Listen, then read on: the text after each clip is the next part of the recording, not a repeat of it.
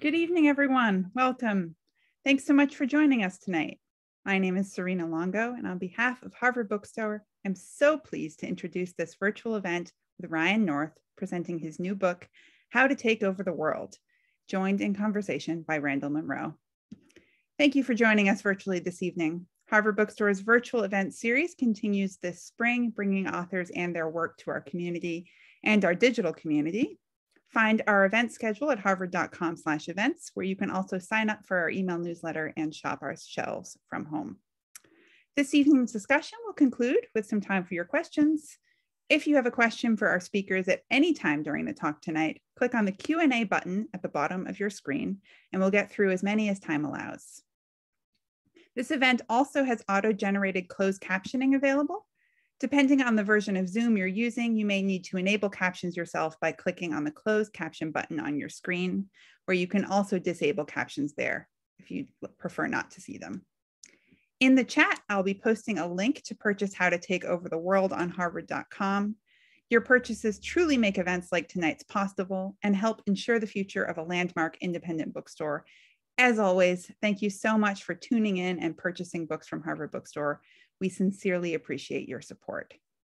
And finally, as you have no doubt experienced in virtual gatherings over these past couple of years, technical issues may arise. If they do, we'll do our best to resolve them as quickly as possible.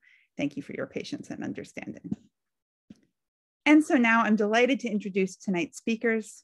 Ryan North is a New York Times bestselling author of several previous titles, including How to Invent Everything, Romeo and/or Juliet, and To Be or Not to Be.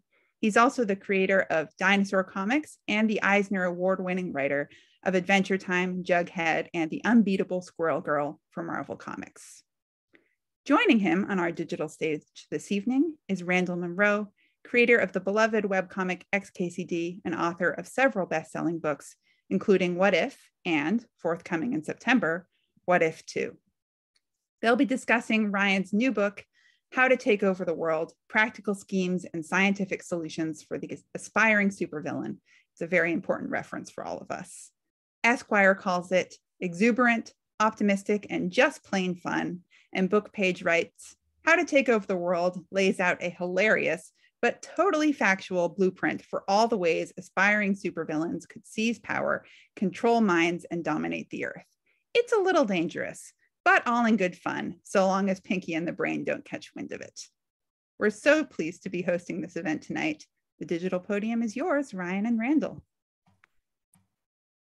Hello. Hey. Hi, Randy. Hey, Ryan. How's it going? It's pretty good. How are you? I'm doing well. Thanks for joining me in public. Hey, well, no, thanks for inviting me to talk about your fantastic book, and congratulations on the launch. Thank you. And also thanks, Serena and the Harvard Bookstore for hosting us. And also thank you for, before we get to the book, for my entire career. I feel like we haven't really talked about this.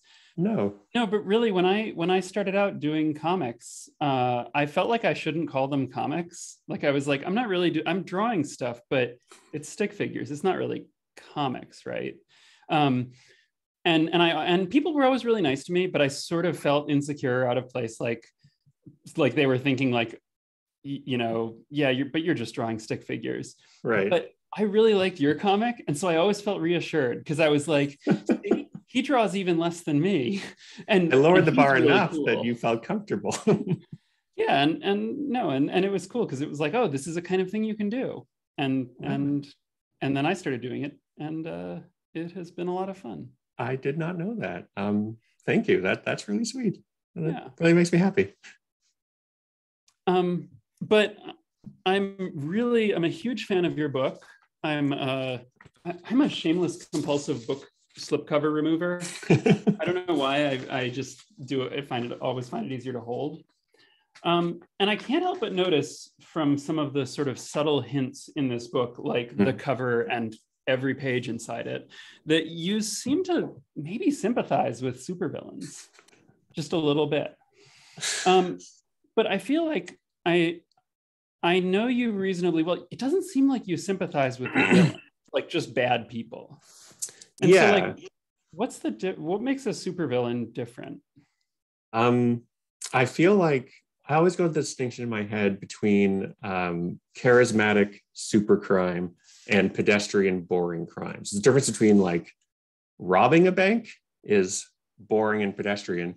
Stealing a bank, now we're talking. Now we're getting the world of like super crime. And super crime is something that is unprecedented and something that's fun and something that is, I think the way to find in the book is something that seems like it should be impossible, but isn't. And that really got me going. The idea of supervillains as people who work outside the established systems to try to bring about a better world is a description that also applies to superheroes, and everyone likes superheroes. And villains normally, the best villains, you can see where they're coming from, right? You go, well, I don't approve of his methods, but he is trying to make everyone live forever, and I gotta say that has some upsides I can see. So there's fun, I think, in empathizing with the villains, and a lot of really interesting things to unpack when you start taking their super schemes super seriously. And I think there's a lot of room between like legitimately bad person and cool villain doing crazy things, and I wanted to explore that space. Yeah, I was sort of surprised to see how much, to see that you talked about that definition, that they're trying to bring about a better world. Mm-hmm. And that really, so what is the distinction between a supervillain and a superhero then? Because it seems like a superhero is also trying to do that. They're just on the other side from the supervillain. Yeah, it's a popularity contest, I think. Okay. I think like Dr. Doom sees himself as a hero, and his name is not his fault. He was born into the Doom family. Really? Yeah. It's also Dr. Doom doesn't have a actual PhD. He hasn't earned his doctorate. There's a lot of things to unpack when we talk about Dr. Doom. But yeah, I think the best villains see themselves as the heroes of the story.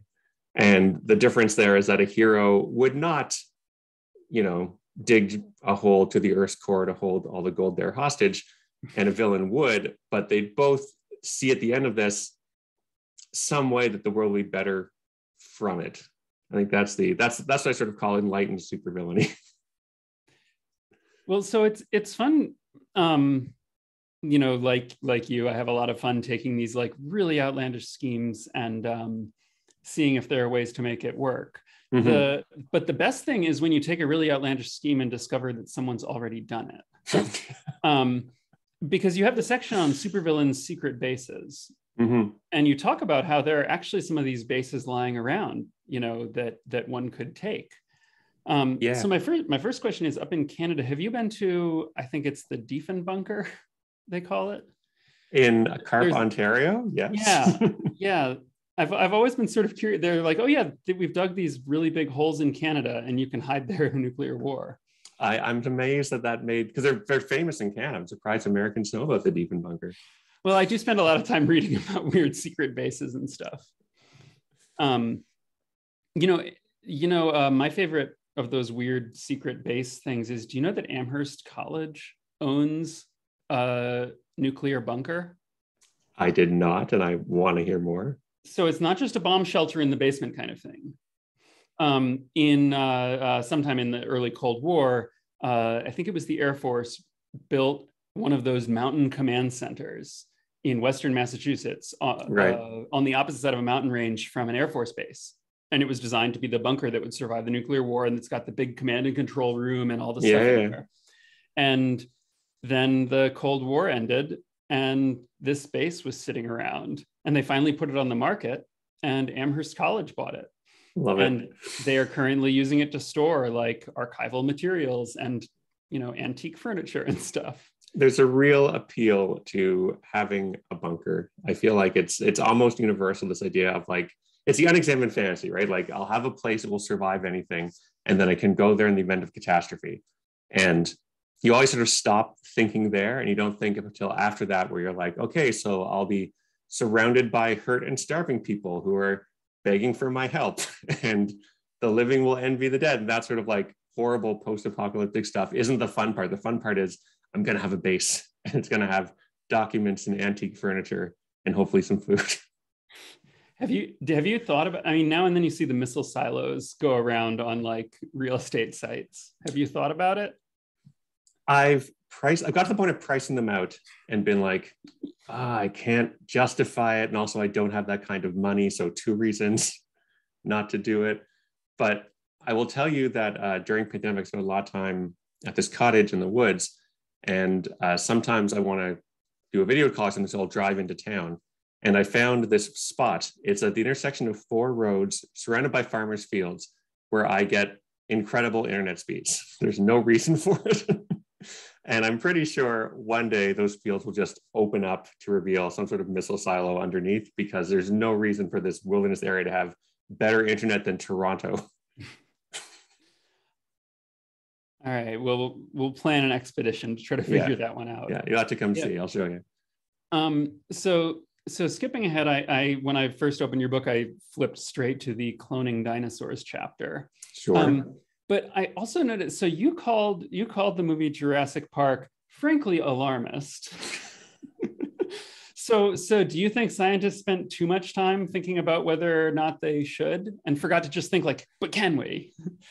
The reason I described Jurassic Park as frankly alarmist is because they have done, 3, 4, 5 movies in this franchise. And in every single one of them, it goes poorly and dinosaurs escape. And, I feel like in reality, dinosaurs escape once and then you repair the way they escaped, and they don't escape the same way. And on your 4th or 5th try, my ideal version of a Jurassic Park movie, which I was hoping Jurassic World would do, would be we get to go and see the park for an hour and a half and see the dinosaurs and look at the rides and see the concessions. And it's just a really amazing park full of dinosaurs. Like, that's the experience I want. And so that was the experience I was trying to push people towards in the book, of just like, we have all these movies that say it'll go poorly, but what if it didn't? What if we, thought about, because so much of the book is thinking about logistics and what you actually need to make this happen. And I feel like with the right people in charge, I will go on record and say Jurassic Park could work, could make sense. Yeah, I was always so annoyed. Like I read all these books, when it came out, and Ian Malcolm is all, my chaos theory models prove these dinosaurs will escape. And I was always like, first of all, I read a bunch about chaos theory and I don't see anything about dinosaurs. But also, like, chapter. What do those models say about regular zoos? Like, animals escape once in a while, but like they are able to open without like dozens of guests getting eaten immediately. Yeah. I guess the stakes are higher with dinosaurs, but there's venomous snakes in zoos. There's lions and tigers and lots of animals that are credible human predators. Yeah. You know what? Jurassic Park is a lie. It'll be fine. All right. You've convinced me. Jurassic Park is frankly alarmist. Frankly alarmist. So later question. Are you planning to die? For context, for those who haven't read the book, there is a chapter on immortality. Yeah, so but this is how Randy opens most conversations, I find. let's skip the small talk. Are you planning to die? I think I am. Okay. I feel like part of the talking in this book about immortality was, actually thinking hard about, is this a good idea?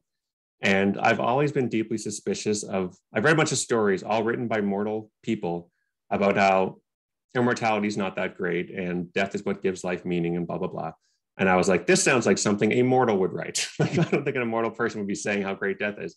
So I was initially very skeptical of immortality being bad, but the more you poke at it and you sort of tease it apart, the more you find that there are a lot of bad things that come with people not dying. There's the lack of end-of-life charity from billionaires, which isn't great, but it's something. You lose the thing of like, you can't take it with you if you never have to die. And it also, if there's some sort of medical procedure that helps you reach this immortal stage, then medical procedures cost money, and now you have a group of immortal rich people and poor people who live and die, and that seems cartoonishly horrible.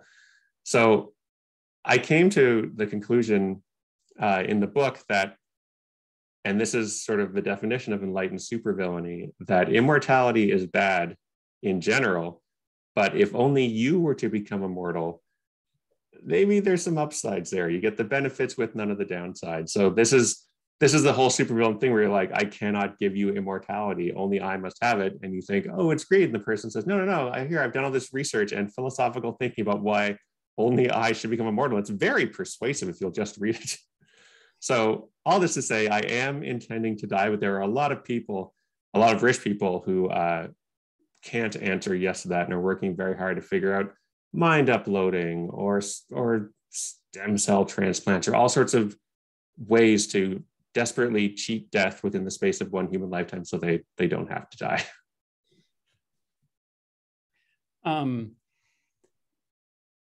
I liked I've appreciated your sort of that you enjoy Wikipedia as much as me, just as an institution, sort of. Yeah. I was surprised to see that as a suggestion for how to become immortal. Yeah. Edit Wikipedia. Yeah, it's so one of the later chapters in the book is, let's say you've pulled off all this heist in the book, all the schemes, and you've taken the world, everything's great. The last thing that can threaten you is to one day be forgotten. And so you need to ensure that stories of your brilliance can survive 1 year, 10 years, 100 years, 1,000 years, all the way to the heat death of the universe. And for 1 year, I was saying, Wikipedia is a great way to do this because there is vandalism that I did in Wikipedia in 2003 that is still there in their archives. I double checked. It was great. I'll tell you the vandalism. It was on for an alenic bond, which is a type of chemical bond. I was dating a woman named Aline, and I wrote on the page that Aline is also a cute lady. It was reverted, but it's still there if you know where to look. So this information has been backed up across Wikipedia servers around the world. And if you're just trying to store information for a year, that vandalism is a super viable way to do it. And I felt bad because this is not my first time vandalizing Wikipedia in public. And I love Wikipedia, they do great work. But I did in, I think 2006, suggest that instead of people vandalizing Wikipedia, which is bad, it introduces errors and mistakes in the encyclopedia, we should all just vandalize one article, and it should be the chickens article. And this was at the early days of dinosaur comics where I didn't realize great power comes great responsibility. Mm-hmm. And this sent a ton of vandals towards the chicken article. And first they locked it, and then they invented semi-protection in an unrelated thing. And the chickens article is still semi-protected to this day. And I do feel bad about that because that's over. It's like 20 years almost of chicken vandalism, but I think it could work. I'm trying to think. I feel like I think I've only maybe vandalized Wikipedia once. I've definitely written things that caused Wikipedia to get vandalized in a direct way that I do not take responsibility for. Yes. There was no jury could convict you. Yeah, exactly. There was an article on a construction project that was one of those things where there's an active volcano and they were trying to deal with the lava flow. And they talked about how they sent bulldozers driving across the lava with metal treads to, lay equipment out there to try to protect this town. Right. And then somewhere in there, they had the line like, doing construction work atop a moving active lava flow was dangerous. And so they had to blah, blah, blah. And so on the doing construction work over a lava flow is dangerous, I added a citation needed. Perfect. I feel like that kind of vandalism, I know it's wrong, but it's so cheeky. I mean, I think Chris has said this publicly, so I'm not outing him. Chris Hastings of Dr. McNinja fame, his favorite Wikipedia vandalism was to go to a random paragraph in a random article and just add the phrase, "believe it or not," in front of a sentence. Yeah, the things where you're like, this could have been how this was originally written, and I wouldn't be sure. Yeah. Although I personally, I think Wikipedia talk pages are where the real that's the good stuff. Good stuff is. Like, I mean, I think one of my favorites is like just the talk page on the article on humans, where they had to decide, seen it. Like, first of all, there's just everything you can imagine goes in there, because everyone has an opinion about people, and there's a lot of those. Many of them are Don't very get me bad. started about humans. God. But like the debate over what picture should be at the top Interesting. has like spanned like 40 different talk pages. Like, who do we use to illustrate human if you want it to be a clear example of a human? I gather no consensus has been reached. They have in like 2011. They were like, here's a picture. It's a couple. They're standing in a field. They look like normal humans. That'll do. And they've like settled on that after like furious debate. I'm sure every couple of years someone wanders in and says, hey, we should change this picture. And it's like, no. You know, there's the people wandering in every couple of years. One of the ones I check in on now and then is the moon article, because people will go and try to add, did you know that the moon, or but known by its scientific name, Luna, or like officially named Luna, right? Because it sounds Latin, like it sounds like an official name, but it's actually just a thing Robert Heinlein made up, or at least popularized. Right. Like that's not a science thing, but people are so sure of it that they go and add that, and then someone removes it, and then they argue over it in the talk page. That's great. That's like the purest form of Wikipedia, is the honest, I want to help out, and I don't know what I don't know. I'm just gonna see what happens. I love it. It's great. It's I think that is the most human of all. That we can have a screenshot of that at the top of the human.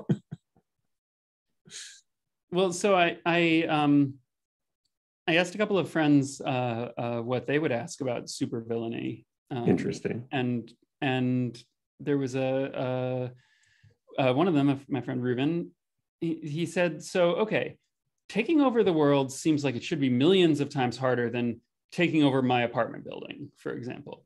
Right. But taking over my apartment building already sounds really hard. Is there something that makes it easier to go big?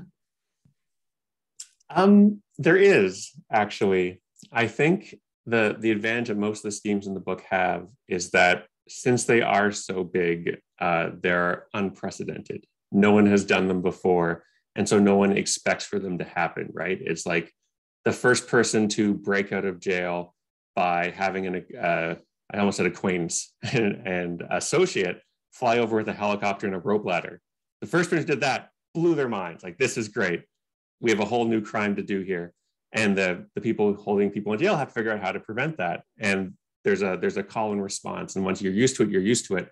And we figured out, I think, humans know a lot of ways to take over apartment buildings. But when you're talking about, like, what if we want to control the weather? Or what if we want to blow up the internet? These things haven't been done. And so the countermeasures aren't necessarily there at all. So you have the advantage of all the schemes have the advantage of having never been tried before.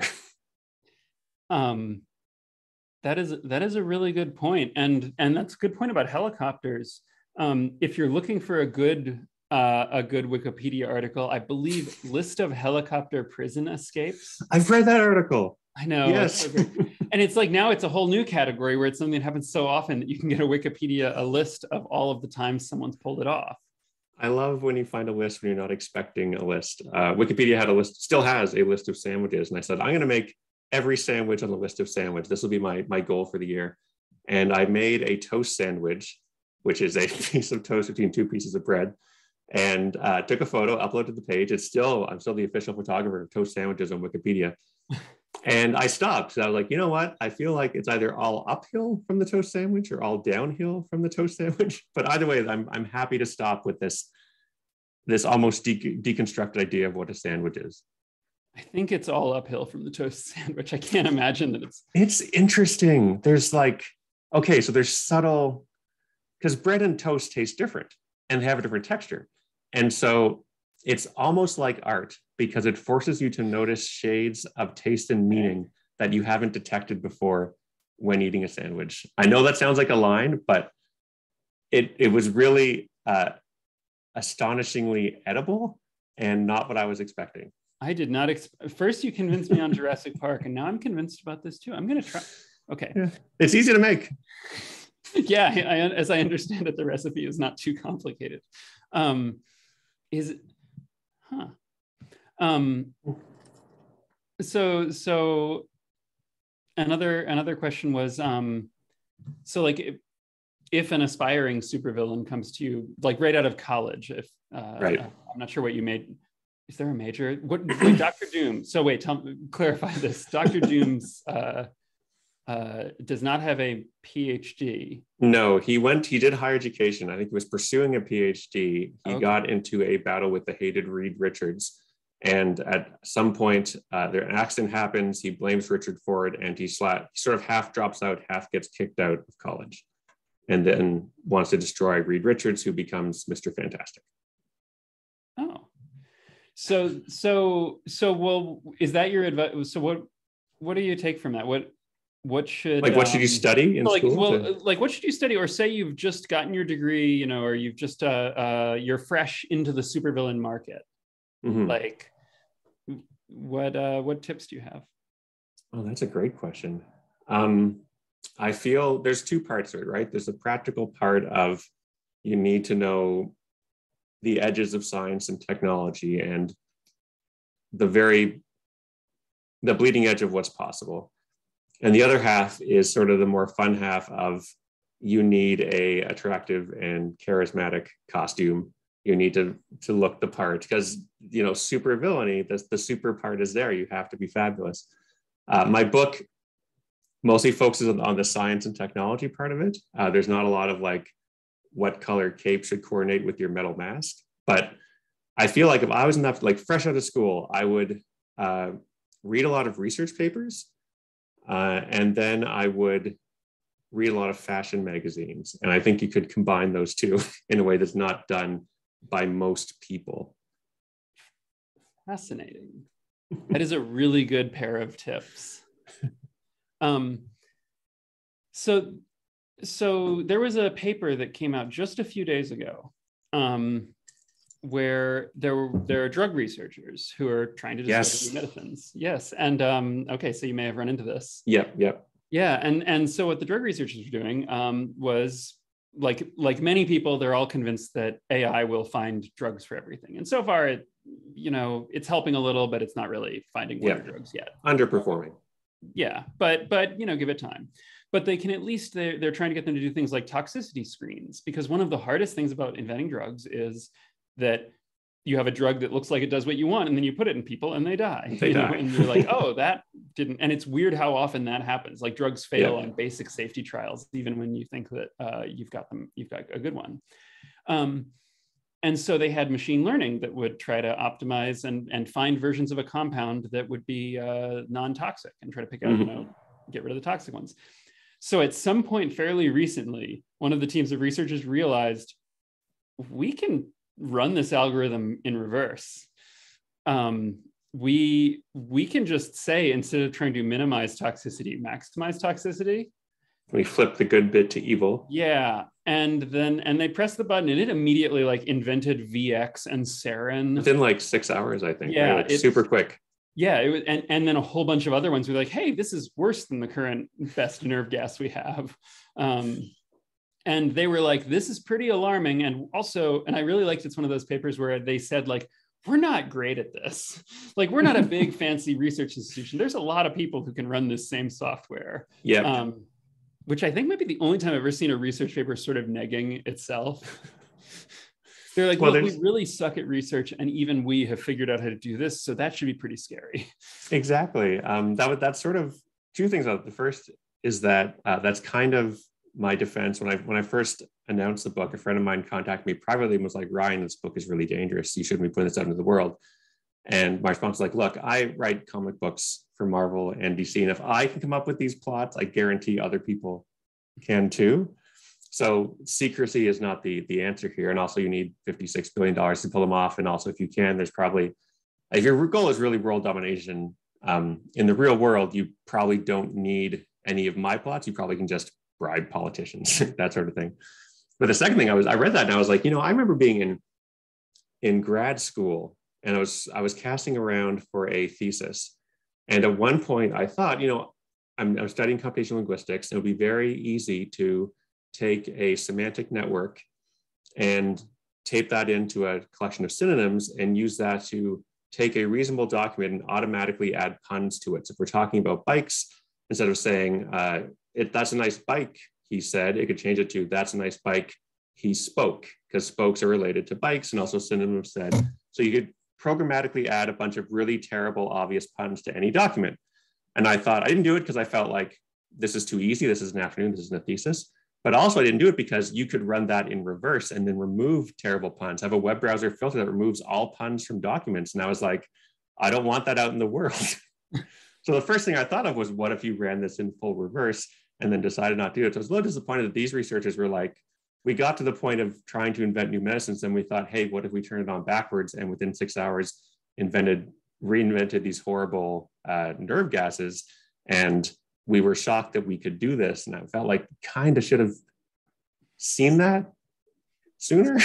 Yeah. Like, I'm glad they published a paper because we're all talking about it, but like, really, you didn't foresee that until it was in your lap?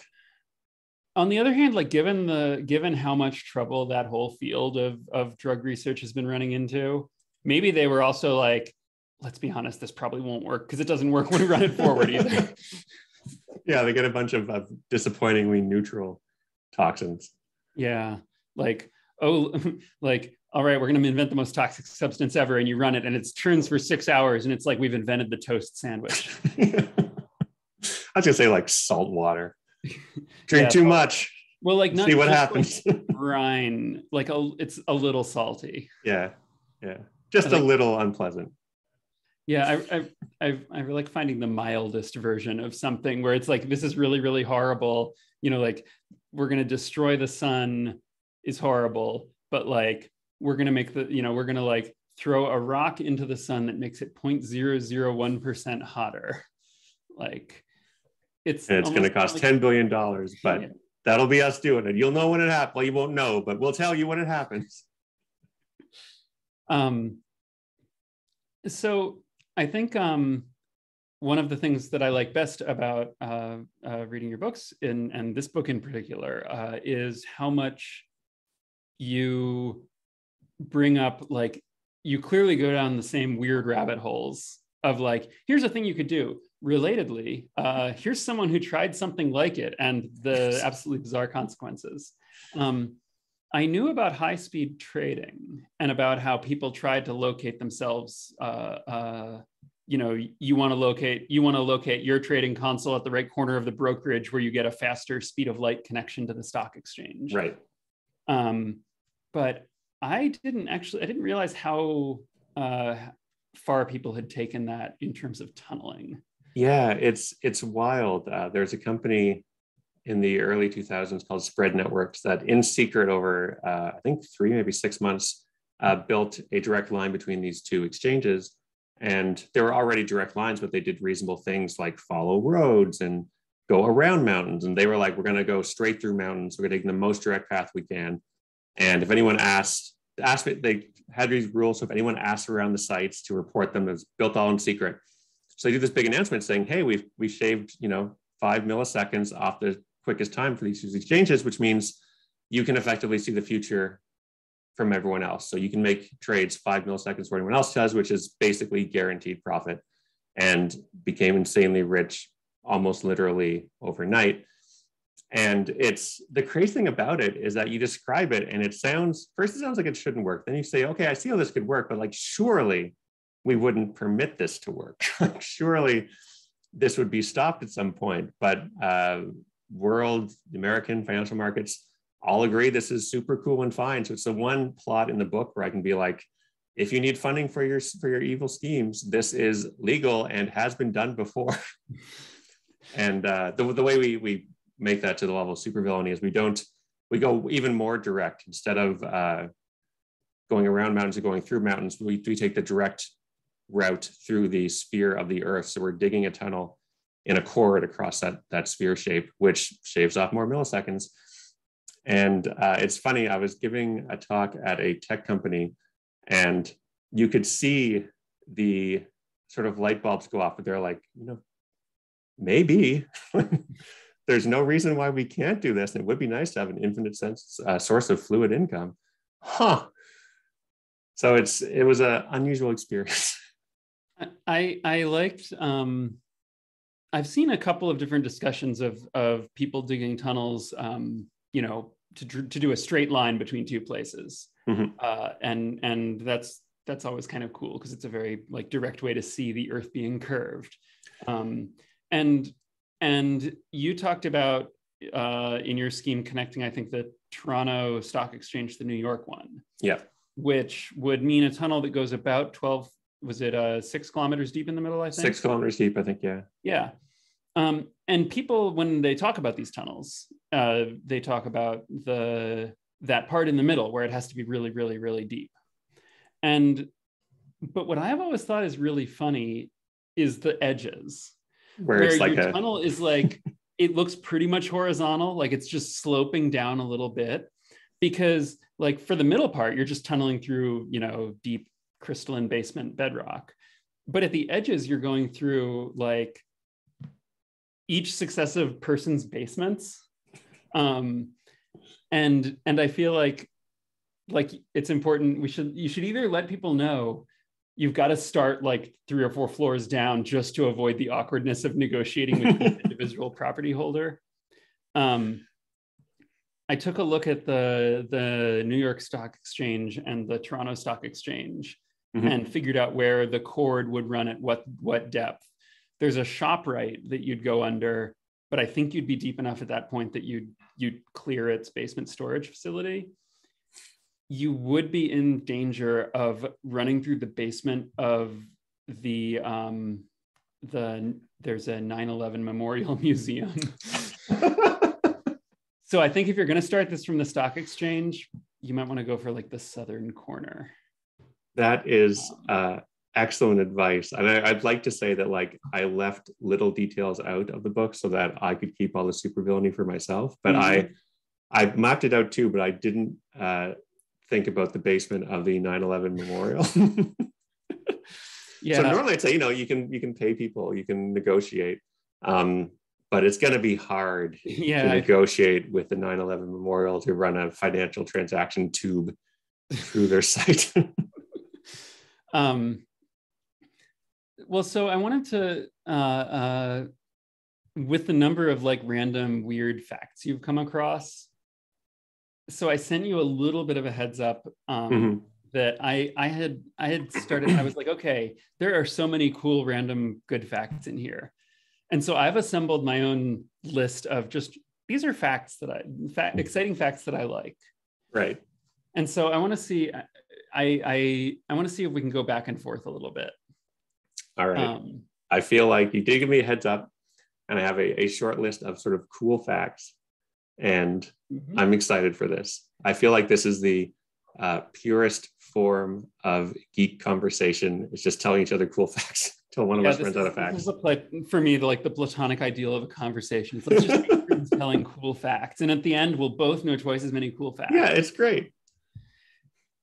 So on the theme here right. of the tunnel through the Earth, I like the Large Hadron Collider produces neutrinos, and when they want to send those neutrinos to a laboratory on the other side of the Earth, they can just point the beam at the laboratory, and the neutrinos go right through the Earth to the laboratory. You don't need to worry about the planet being in the way. That is super cool. Let me repay you for that cool fact with another cool fact. In the book, I was looking up for secret bases and owning your own country, how much airspace and space beneath your house you own. And there's this case, United States versus Cosby, where there's this farmer who has these chickens and he lives next to an airfield, and the army keeps flying these planes and landing them. And the noise as they buzz over his chicken coops is terrifying his chickens so much that they throw themselves up against the wall of their coop and break their necks and die. So he sues the US government saying, you can't fly over my house. And the Supreme Court, because all the Supreme Court, and the Supreme Court is like, we have never specified how much airspace you have. And so Farmer Cosby is like, clearly we have this medieval law that says he who owns land owns it all the way up to heaven and all the way down to hell. And the court's like, that doesn't sound like that's any place in the modern framework, but the US government is saying we own everything in the air, it's ours. And so that led to the consensus, the compromise now that the airspace is yours up to, I believe, 111 meters above the tallest building on your property. And so that came from a farmer with suicidal chickens who thought he owned the air up to heaven and the ground down hell. And I love that image because since the earth is rotating, it means like the stars directly above your house are always changing. You'd own a bit of this one planet for a fraction of a second throughout the lifetime of the universe. And I love that idea of like unknown, wildly inflated ownership. Well, without giving too many spoilers here, I suspect you will enjoy my upcoming book. Yes. So let's see, the cool fact. Yeah, cool fact. So butterflies cross whole continents on migration. Mm-hmm. And they can stop to drink nectar. They do stop to drink nectar, but they don't need to. They have enough fat reserves to do the entire flight. They're just incredibly efficient at soaring. That is a cool fact. I remember being a kid when they discovered where the monarchs go when they hibernate, because that was a mystery up to that point. Mm-hmm. And National Geographic had this cover of just like a place full of butterflies. And I was a kid and I was like, of course, the butterflies travel the continent and they find butterfly heaven, where it's just all these butterflies hanging out indefinitely. My response, cool fact, and this is just an aside in the book, but my eyes bugged out when I was reading it, is there's a book called Regenesis co-written by Guy George Church. And he sort of goes off on this tangent where he's like, how many humans could the earth support? And normally when you ask that question, you just think about food and space and water. And he's like, no, I just mean like matter wise, like you have this much carbon in a human and this much oxygen in a human. And if we just killed everything on earth and turned it into humans, how many humans could we have? And he worked about 10 trillion. And he's like, okay, but what if we start turning the earth itself? We start digging and turning the carbon in the earth into humans. How many humans can we make out of the raw material of the earth? And he arrives at 100 quadrillion. And that's, we're now devouring the earth to somehow turn that into humans. But then he worries that the sun doesn't put out enough energy for 100 quadrillion humans. He's like, but my calculations, the most we can support with the sun is a mere 100 trillion. And I was like, look, I don't know if there's a supervillain scheme here, but there's got to be something there when you're just like mining the earth to transform it into just more humans in this, like, I guess that'd be the pink goo scenario, not like a gray goo, but there's like mad humans. Oh, weird. I don't like that. I don't like that. As soon as I said the phrase pink goo, I was like, I wish I hadn't said the phrase pink goo. And now it's right there floating in our heads. Oh, but I mean, it's also sort of a paperclip machine, because I mean, that's the idea that the evil computer people use. You know, like they're talking about a super intelligence that just wants to turn everything into paperclips, and we say it as if it's this like horrible thing that could be introduced to the universe. But I guess humans are sort of paperclip machines for humans. Yeah, I feel like there's environmental restraints on us normally that prevent us from, like, I don't think no one has seriously looked at, can I dig a hole and turn that raw material into human? But if it was easier, I'm sure it would be done already.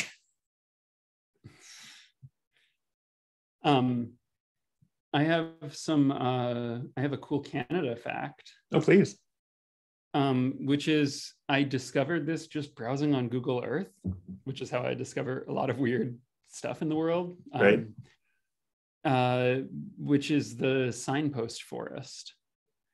There's a small town somewhere up in the sort of Great Slave Lake region, right, that is just people have brought signs. And it's one of those things that started off where someone brought a couple of signs and had them set up in a yard or something, and and then people were like, oh, I'm going to add some signs to this. And now there's what they call the signpost forest, and it's just like signs as far as like you can walk through them, and it is surreal looking. I love that. That's like the human version of like the classic ant algorithm, where if you see a piece of food, you pick it up. If you see a piece of food, you're carrying food, you drop it. And that produces piles just naturally over time. This is humans seeing a sign, being like, I should bring another sign here. Yeah, and I like it because I saw the photo geotagged as like, this is in the middle of Canada, you know, in the northern part where there are very few people, and it's a photo of just signs as far as the eye can see. And I'm like, okay, this is a mistake. Like this photo is misgeotagged, or this isn't a real photo, or something. And then I love when I'm like, okay, this isn't real. And then I look and I'm like, I think there actually is a huge pile of signs in the middle of Canada. I love that. The closest I had to that was I was looking in Northern Ontario, and I was like, are there lakes that don't have names? Can I name a lake? Northern Ontario is full of lakes, and there are tons of lakes that there's no recorded. I'm sure they've been named at some point, but there's no recorded names for them.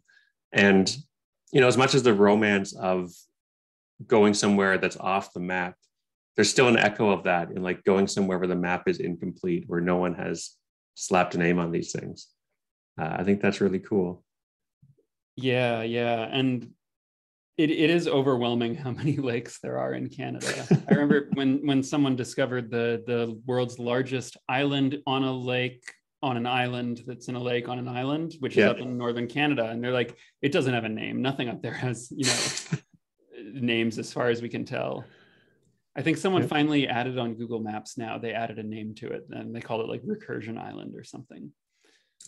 See, this is like, can you just name that? Who's the authority here? Yeah, I know who it is. I don't want to be the authority. Well, I want to get to a couple of questions from Q&A. So I'm gonna end with I think maybe my favorite fact that I know, which is from a research paper from a couple of years ago, which is that if you take a hamster wheel and you put it out in the woods on the ground, wild mice will come and run on it. Really? They've got videos, they've got footage. That feels like a mistake in reality. I know, right?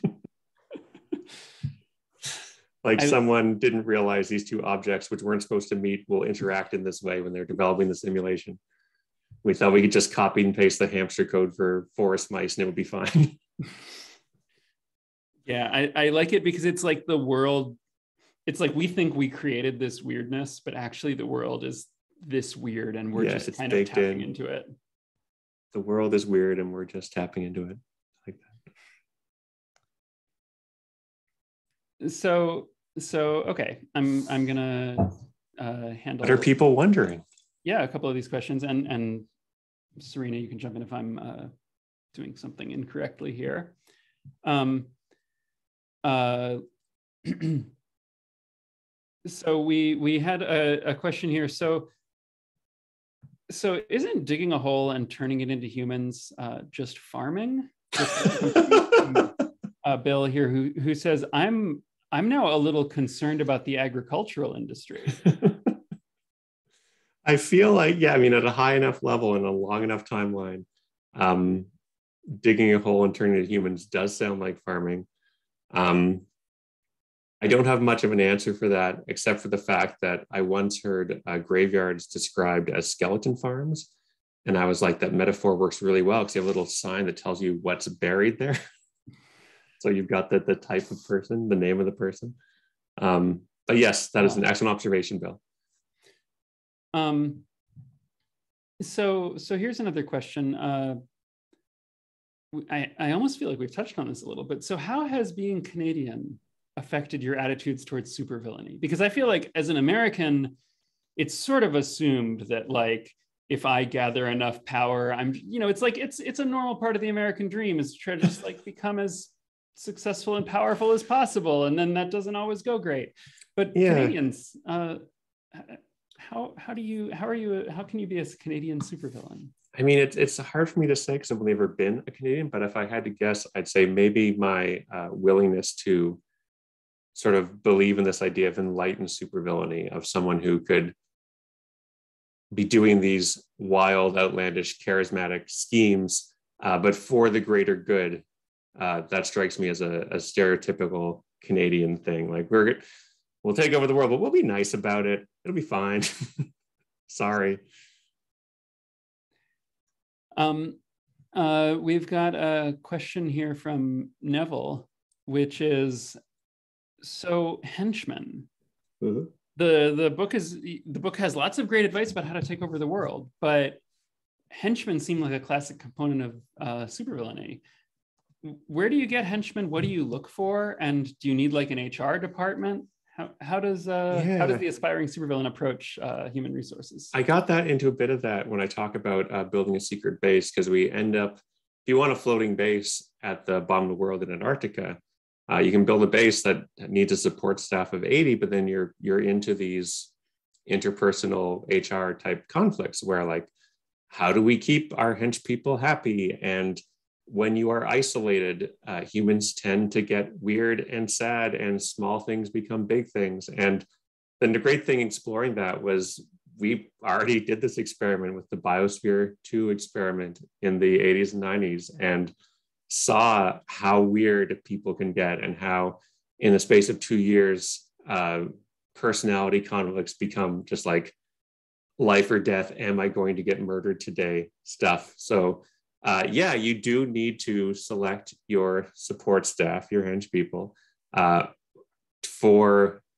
avoiding interpersonal conflict. And you may need to, at some point, fire them if they don't work out. It's the standard problems you get when you have to manage large groups of humans.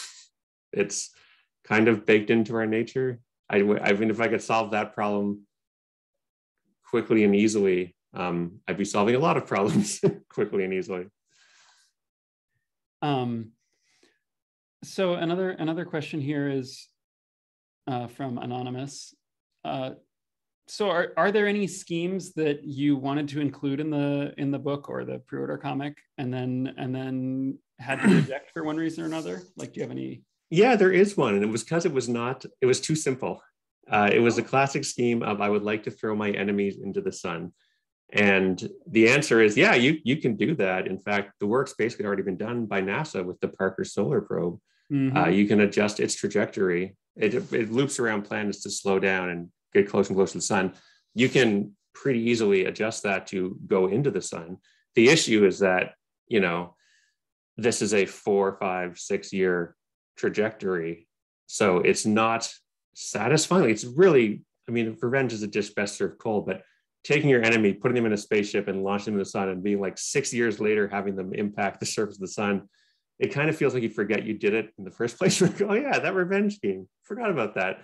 So it was the problem of like being too easy on one hand, but also like it didn't point to a lot of other interesting problems and plots and quests like the other schemes in the book did.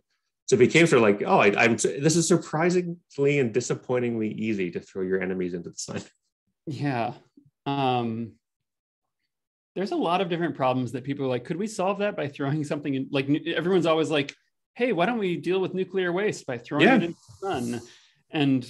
And it always sounds appealing, like when you say it. Yeah, and if the waste was already there near the surface of the sun, then sure. Yeah. But getting it there is the thing. Let's load all our nuclear waste into rockets that explode 1% of the time, and then launch it over our continent.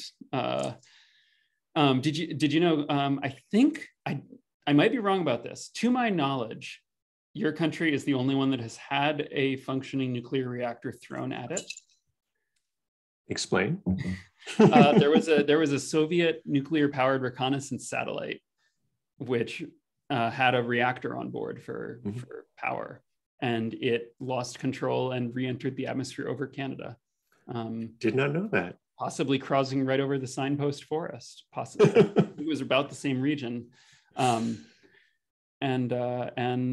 it there was a lengthy like who pays for the cleanup, where Canada was demanding the Soviet Union come and pay for it. And, yeah, sure. I forget how that got resolved, but yeah, probably fine. Probably fine. That won't happen with the one we're launching to the sun. Yeah, it'll be fine. Don't worry about it. Yeah. What could possibly go wrong? I have a follow-up question to something I asked earlier, that we were talking about earlier. So we talked about, running that algorithm in reverse and realizing, hey, we can use this drug discovery thing to figure out the worst drugs. And that's actually super toxic. So you've got a whole list of plans here, though, that produce bad outcomes. Like, here's a thing you can use to make the world really bad, at least from, the point of view of the reader, even if the villain thinks it will help. Right. So are any of these schemes things that you can take this same stuff and run it in reverse and make the world better? Yeah, I think so. The chapter about de-extinction, where we talk about ways to bring back dinosaurs, and that leads into like bringing back passenger pigeon and woolly mammoth and animals like that. I think that would be good for the world. There's issues in that like animals don't exist in a vacuum, and the environment that supported the woolly mammoth no longer exists. And passenger pigeons, we think probably were these huge, like maybe there were only 5 swarms across all of North America, and there'd be these huge swarms of animals that would roost for 3 days and just obliterate the ground underneath them with pigeon poop. And so like there's clearly downsides there, and there's probably Jurassic Park style unexpected consequences of bringing back extinct animals and not putting them in a zoo. If they're in a zoo, it's fine. But at least in the case of dinosaurs, I feel like the interest you get just from the science communication level probably makes it worth it, for sure. Yeah, one of the most popular what if questions was that I've never answered has been what if someone reintroduced allosaurs into the modern, some modern savanna or rainforest or the plains of North America or wherever, would they dominate the ecosystem or not? And that sounded like a fun question, and I was like ready to like go talk to some wildlife people and stuff. And then like as I started researching it, it very quickly became clear like the limiting factor for these animals is us. Like the reason, the thing, like the answer, the sort of depressing answer to that question is like they would be limited by the same thing limiting other large carnivores, which is that people would really want to shoot them and then they would all get shot unless we manage to stop that. So it's like, it's sort of up to us. And it's like, whenever, like I have complicated feelings about the Jurassic Park franchise, which is a theme we've come back to a couple of times here. But I've got a lot of opinions there. But Jurassic World Dominion, the thing like dinosaurs have gotten out, will the rest of humans be okay? It's like, have you seen what happens when an animal gets out somewhere where it's not supposed to be? Like one of my friends tend to take care of it pretty quick. Yeah, one of my friends was saying that it'll be great if the movie is like 5 minutes long and it's like, oh, they all got hit by cars. Like, well, that solved itself. Yeah. It's like when no one really remembers how big a moose is until they see a moose inside the road and they're like, oh, I had that exact experience with horses where I had forgotten, I guess, how big horses are. And I'm a tall guy, I'm 2 meters tall. And I went with my wife, Jen, she rides horses. We went to the stables and they called her horse across the field. Well, not her horse, but a horse she knew when she was a girl. Long story. Anyway, the horse is running across the field. I remember staring at the horse and being like, something is wrong. Either it's further away or closer than it seems, or like my eyes aren't making sense of this. And this horse comes, he's bigger than me. And I'm not used to animals being bigger than me. And this horse, when he liked you, would headbutt you. And I wasn't expecting it. So the horse just comes up to me and then knocks me with its head. I'm lying on my ground looking up at this horse and being like, wow, I guess I thought I'd see a big dog. And there's now an animal that is bigger than me that has knocked me to the ground. And I did not realize horses were that big. I was at a farm a few days ago and had the same experience with pigs that they had there. Yeah. That I did not realize. I imagined them because, you see like cute cartoon pigs. Piglets. They're like, yeah, piglets. They're like Wilbur in Charlotte's Web seemed fairly small. They hung out with a spider. They're probably about the same size, right?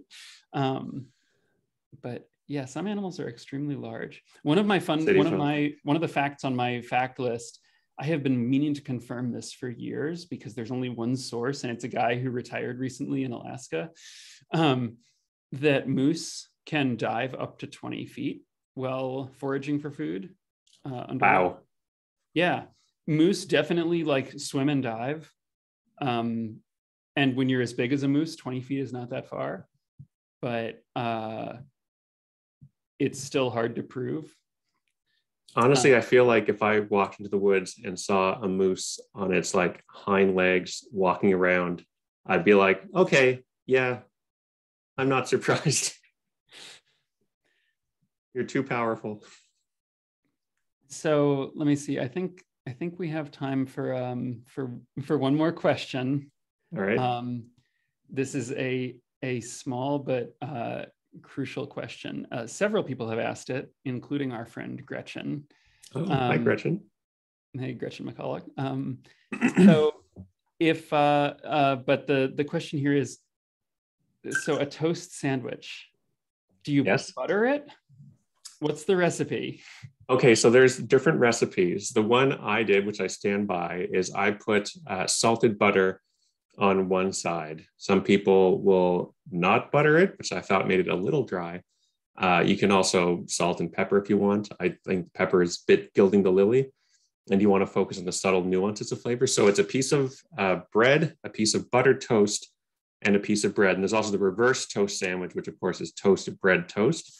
And you know, that's a grilled bread sandwich. That's a bread panini. There's also like the open-faced toast sandwich, which is just bread toast. I've never liked the open-faced sandwich that they can just tack the word sandwich on at the end. I mean, the internet has lost many great minds to what is a sandwich. And the legal system. This is another one from my fun fact list.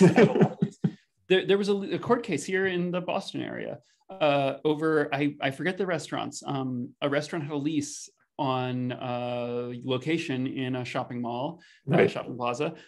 And I think it was a Panera or some similar a place that did a lot of sandwiches. And their lease agreement said, we won't put any other restaurants in the shopping mall that serve sandwiches. So you can get this lease and you don't have to worry that there'll be competition next door. And then a burrito place moved in. Amazing. And the first place was like, that's basically a sandwich place. Burritos are basically sandwiches. And then it went to court. And the court, there's a judge ruling on whether a burrito counts as a sandwich or not. And wow. I believe they ruled that it did not. So the place got to stay. That's amazing. There's a ruling, I think in America, in your country, there was a dispute around the lines of like importing dolls versus action figures. And the X-Men got involved. And were the X-Men heroes, superheroes or not? Because that had some legal impact. And so I forget which way it went, whether or not the X-Men were legally superheroes or not, but that like ties into the X-Men mythos of like, are they heroes or are they hated and feared? And I love that the legal system had to make a ruling on that. Is Wolverine a good guy? Is he a superhero? We now have a court ruling to point to. Oh man, I love that. Okay. From toast sandwiches to the X-Men. Well, I mean, I think that covers the spectrum of human experience. Okay, well, I think so. I think we've run out of time, but this has been so much fun. This is great. I really miss seeing people. I think we all miss seeing people, but getting to hang out and exchange cool facts was great. That's all I want. Thank you both. This was just delightful in every way. I was grinning the whole time. And yeah, pigs and horses are really, really, really big. They're really big. Much bigger. Nobody tells you until you see the pig or the horse and you're like, oh no. Yeah, I made a mistake. The first time I saw a praying mantis, until that moment, I assumed they were the size of crickets or something. Are they not the size of crickets? That was a terrifying moment. They are not. Oh, they are not. They are much bigger than you think an insect outside of a nature documentary is going to be. But like smaller than a horse. Smaller than a horse, yeah. Significantly smaller than a horse, but not as much smaller than your hand as you would expect. Let me put it that way. Yeah. They're not as big as your hand, but they're not that big, but they're sizable. They have a little head. Bigger than you think. Yeah. I had a friend who had praying mantis pets that sort of free roamed in her house, and occasionally they would drop off the ceiling onto you, basically, onto the dinner table. And it had some weight when that would happen. How is your friend doing? She's fine. they just glad to hear it. Yeah, they have personalities. Anyway, wonderful to have you both. This was really great. Thank you both for being here. And thanks to all of you out there for spending your time with us. We had so many great questions. I'm glad we got to answer a few of them. It's just always wonderful to see engagement and to see all of you. If you asked one I didn't get to it and you're like burning to know an answer, you can drop me an email or hit me up on Twitter, and I will absolutely answer your questions. Wonderful. On behalf of Harvard Bookstore here in Cambridge, Massachusetts, please check out Ryan's book on harvard.com and keep an eye out for What If 2, which is coming in September as well. Excited for that. And keep reading, stay villainous, and be well. Good night, everyone. Bye, everyone. Thanks for coming.